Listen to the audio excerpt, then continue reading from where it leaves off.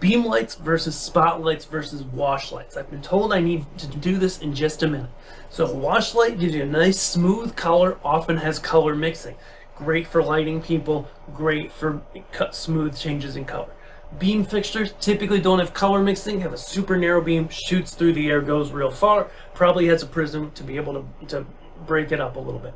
Spot fixtures, kind of the best of both worlds. They may have color mixing or maybe just color changing. They're going to have patterns in them. They're going to be able to move if it's a moving head, and be able to have a hard edge of light shine on a person. Often they have a white source with colors that subtract. And there, how'd we do? Beam versus spot versus wash. We've got videos on our channel that go deeper.